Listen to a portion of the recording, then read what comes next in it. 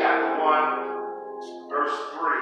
2 Peter chapter 1, verse 3.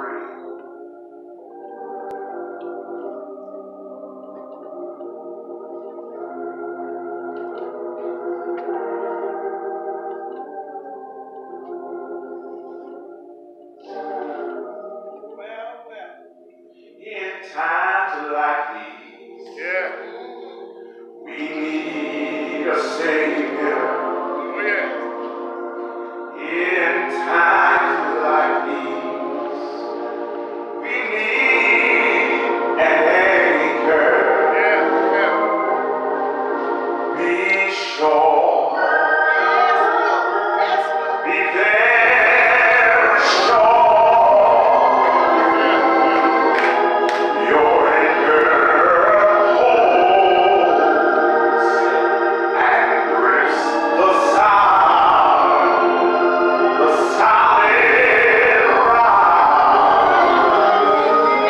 Thank you, Jesus. 2 Peter chapter 1, that's right, that one is Jesus. 2 Peter chapter 1, verse 3.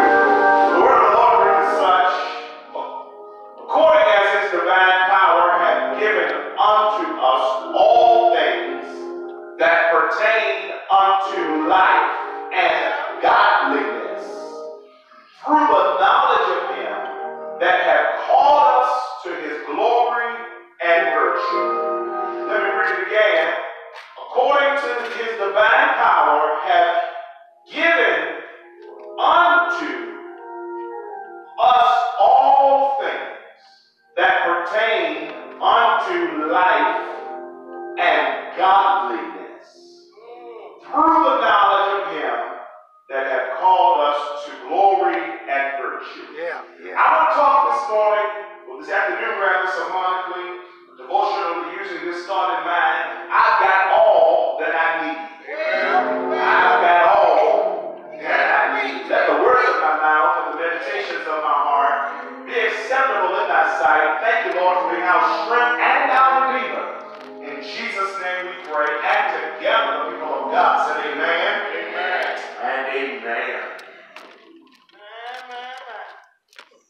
Pastor Stewart, for decades, people have stood in the mixed emotion, if you will, whether or not is living for Christ a hard thing to do or a simple walk in the park.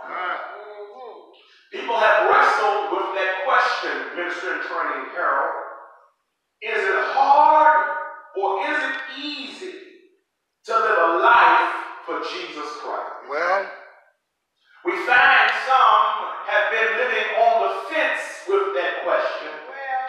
And some have even decided to take one side or the other about that question.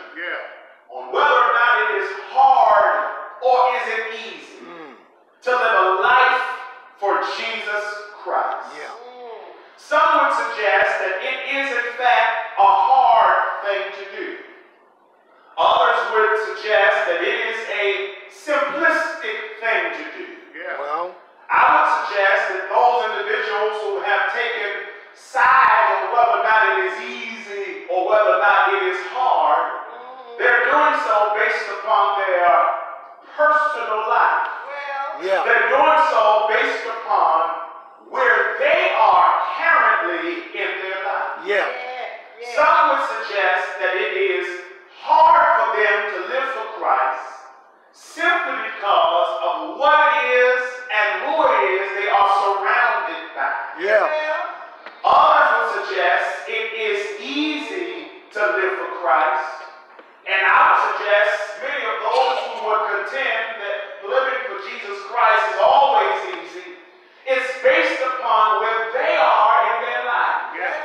Many individuals who would always suggest, well, it's easy to live for Christ. Those individuals are usually individuals who have gotten to a certain age in life. And some, I would suggest, I'm not afraid to say it, they're saying it simply because they're not able to do what they used to do. that's right. All right. Some folk would say that it's easy to live for Christ, not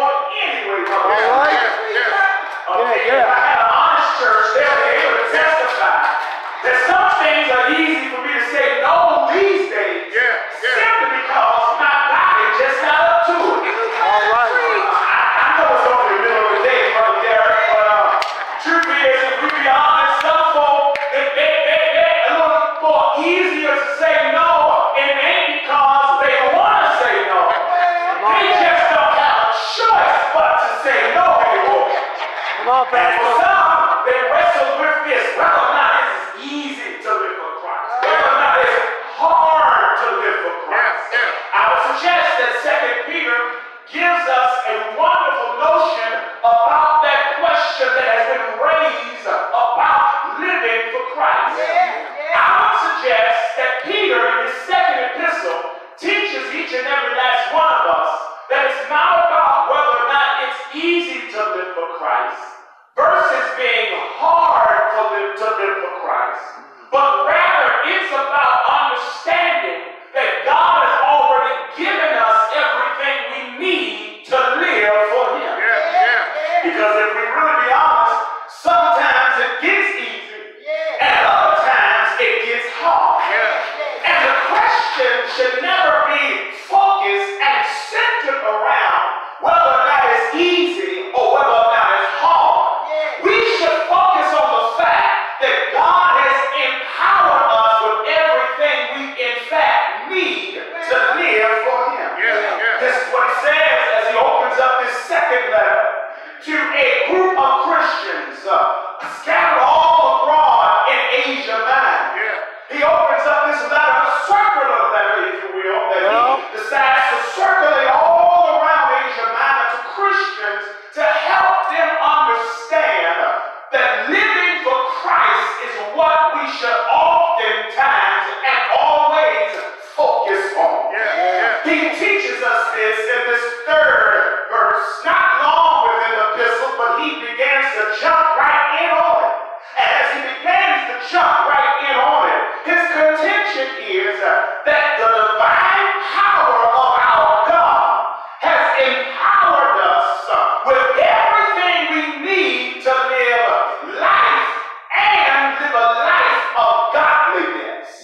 That's his suggestion, my brothers and sisters, that you and I, in fact, have everything that we need to live a life, not just any old life, but live a life of godliness. And that, my brothers and my sisters, ought to excite each and every last one of us, not simply because it's just the word of God, but it ought to excite each and every last one of us because it teaches us that within inside of us is everything that we need. For in fact, if God has desired for us to live our lives pleasing and acceptable unto Him, you and I should always ask the question, what is it that we ought to be doing to live that life pleasing and acceptable unto Him? And here's what Peter suggests, that is already inside of you. Yes, and whether you thought it or not, whether you realize it or not, whether you understood it or not, God in His divine power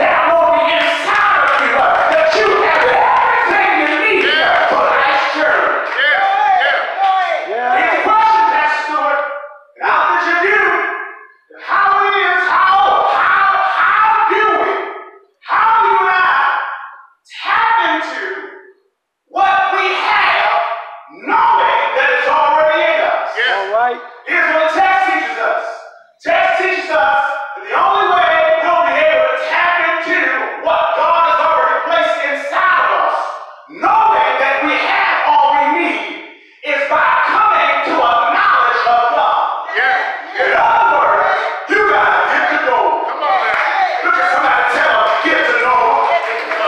It's right there in the book, right there in verse 3. I didn't make it up, but here's what Peter suggests. Peter suggests that the only way you'll be able to obtain the things of life, to live a life of godliness, is through, look at the B clause of verse 3, through the knowledge of him that hath called us to glory and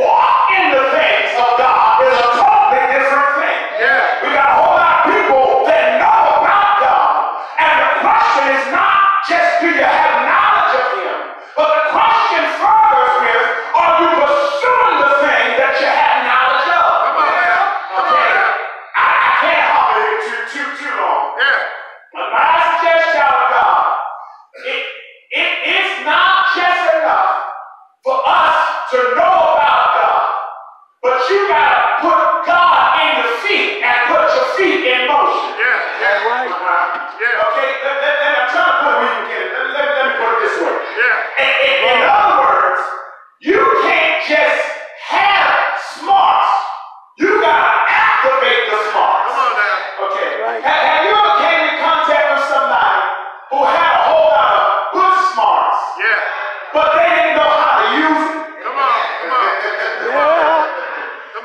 You ever had a friend, a family member, somebody at your workplace, they knew a whole lot of stuff, but they couldn't quite put it in motion? In other words, Peter suggested that you got everything you need, and the only way you'll be able to tap into what is placed inside of you is not just to get to know him, but you gotta put that thing in motion. Look at what it says. Give it all diligence. In other words, you gotta pursue it. Don't just write it, but move on. You got a whole lot of people who know about the word, but